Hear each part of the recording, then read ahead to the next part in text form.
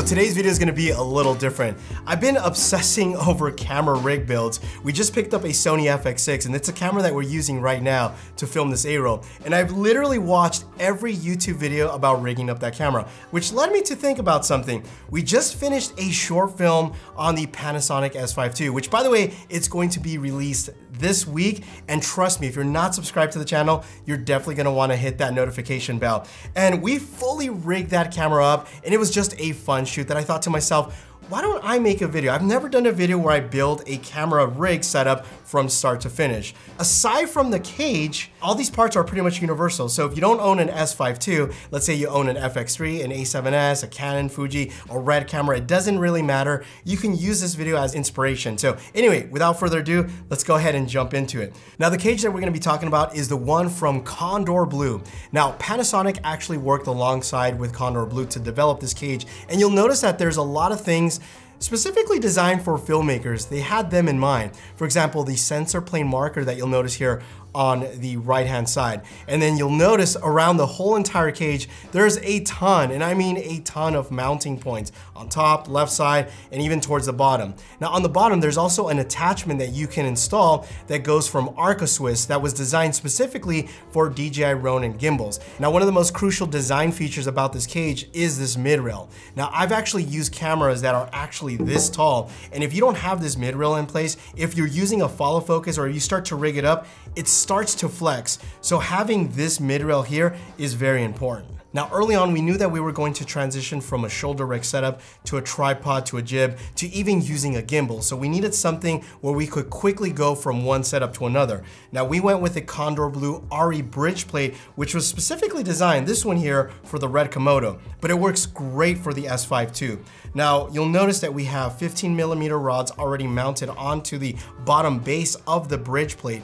But something else to note is that you can actually use a dovetail, and this is what makes it easy to transition from one system to another. So if you take your dovetail and you put this on a tripod, you put this on a jib, you put this pretty much on your shoulder rig setup or anything, you can quickly slide this to the dovetail and then lock this into place. So take your whole entire setup. Now on the bottom of the camera, you'll notice that we have an Arca Swiss. So the actual bridge plate itself uses an Arca Swiss type of mounting system, and this actually mounts together with the bottom base, making it all come together. Now for the short film, DZO was kind enough to send over their Kata zoom lenses. These are their full frame VistaVision lenses, which are beautiful. They sent over the brand new 18-35, the 35-80, which is the one I'm holding here, and also the 70-135. Now these lenses are PL, so we would need an adapter for that. So I actually reached out to this company called Mofage, I don't know. But they're actually having a Kickstarter, and I saw this on my Instagram and I thought it was a really cool mount because you're able to change out the back. So it has a couple of different screws and you can go from E mount to RF mount to L mount or different types of mounts in a matter of seconds, and it actually works really good. This particular one though, the Mofage, what makes it interesting is that it has built-in ND filters. And knowing that we were gonna be shooting indoors and outdoors, this was gonna be clutch. Not to mention you can also add like black pro mist and other things. So there's a lot to talk about this lens. And if you guys wanna see a dedicated video on it, leave me a comment down below. Now, because these are PL zoom lenses and the housing is made out of aluminum, not to mention all of the optics inside make this lens pretty heavy. So what that means is it's going to add a bit of stress onto the mount. So we want to eliminate that. So we want to add a lens support.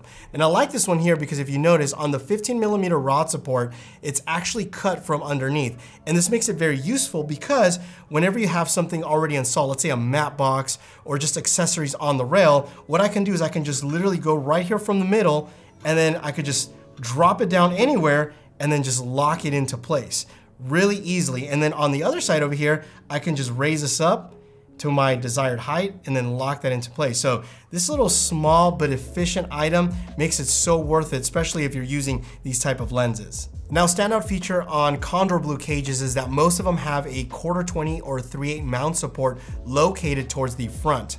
In this case, the S5 II has one, and we were able to mount an M12 anti-twist rod mount, which is actually one of my favorite little trinkets, and I'll show you guys why. Because all you need to do is buy a 6-inch 15mm rod with threads, and then check this out. And once we thread this, you'll notice that it starts to look like one piece. It looks invisible, and I really, really like that. Like, check that out. It looks like the actual rod is part of the cage, and I think that looks awesome. And of course, in order to pull focus, we need our follow focus system, and the one we're using is the one from Small Rig. Now, we're only pulling focus. We're not gonna be putting another motor for our zoom part because we're not really zooming throughout the film. And DZO has this really cool knob where we can actually just quickly change the focal range. And also, we're not gonna be changing T-stop. So just one motor for the follow focus, and this rod support system works phenomenal. So now that we have our follow focus system in place, and I'm gonna be installing also a monitor very soon, we're gonna need some power. So I have the Condor Blue Cine V-mount plate, and this has a lot of various DC outputs, including a D-tap here on the side. So let's go ahead and slide this into our rail system. Okay, lock this into place. Now we're also gonna need a wireless transmitter for our video feed. And the one that I've been using now for years is from Teradek. This is actually the Bolt 4K. I love this one because this actually attaches directly to the battery plate. So you're not actually mounting it to the camera. You don't need any additional accessories. It sits nicely sandwiched between the battery plate and also the battery. So the battery that I'm gonna be using is this Anton Bauer Titan SL 150. Now this battery here, when we shot our short film, actually lasted about 5 hours. That was powering the transmitter, that was powering the camera via USB-C, and also the follow focus system and the monitor. Now, a lot of the accessories that we're gonna be using require D-tap power. So what I like to do is run a D-tap hub. Now this D-tap hub also has a voltmeter, and you have different types of quarter 20 locations. And you can see here because I've already pre-installed some Mondo ties to go with it. Then towards the back, there's also a quarter 20 where I mounted a NATO rail clamp. And this NATO rail clamp is gonna be useful because now what I can do is I can actually just slide this here and then lock this into place, and then here it is. Now all of my D-tap distribution center is located on the right-hand side. Now this Mondo tie is gonna be useful because what I can do here is just Mondo tie here, this cable, Mondo tie here, and then connect this towards the side of my camera. So now this is getting power, and now again, this is my distribution center. So everything that requires D-tap will be powered through here, and then anything that's DC will be powered over here on the battery plate. Now towards the side of the cage, we have an airy rosette, and we're gonna install the new trigger wing side handle. Now this one has various mounting options. You can mount it on the left side or the right side, and then there's also a mounting option on the top. And then you also have a cold shoe where you can put like a Rode Wireless Go transmitter or receiver actually.